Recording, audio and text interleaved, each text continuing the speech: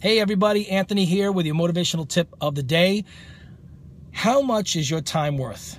Now, when you sit down and speak to an attorney, they're going to tell you, well, it's about $350, $400 an hour.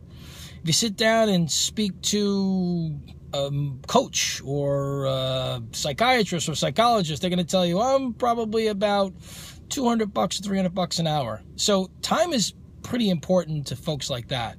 But I ask you this question because this is something very personal to me. I realize as I get older and as I experience things in my life, such as my children growing up and family members growing up, family members passing, you realize that time is something that is so very, very precious. It's the only thing that you cannot save. It's something that you have to spend. And as I mentioned in my quote this morning, if you had a chance to see it, I said, time is something that's very precious. Spend it wisely, my friend.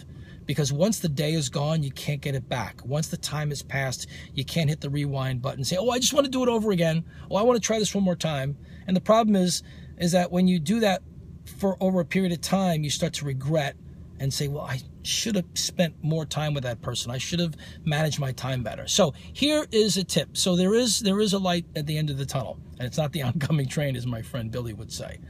Is that spend your time wisely by thinking about who you're spending your time with and what does that mean to you. Not in terms of money, but in terms of memories and in terms of value, okay? And value to you, intrinsic value.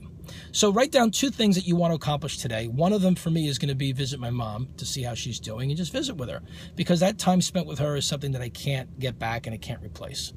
Write down those 2 things, and please share your comments here on YouTube or in Facebook. Tell me what you spent time with. I'd love to hear from you. And remember, you have greatness within you. Always do it 10x every day. And we'll see you next time.